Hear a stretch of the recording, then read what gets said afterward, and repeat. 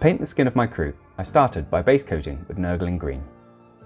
I then washed the skin with a mix of contrast paints consisting of 1 drop of Plaguebearer flesh, 1 drop of Orc flesh, 1 drop of Dark Oath flesh, and then 5 drops of contrast medium to thin it. The skin was looking a little too green at this point though, so I then washed it with a mix of Reikland Flesh Shade and Lamia Medium. I then added some general highlights with Nurgling Green again. Then I did selective highlights of Nurgling Green and Pallid Witch Flesh mixed in an equal amount. I also like to pick out scars with this colour. Finally, I finished off the skin with specular highlights of pure Pallid Witch Flesh.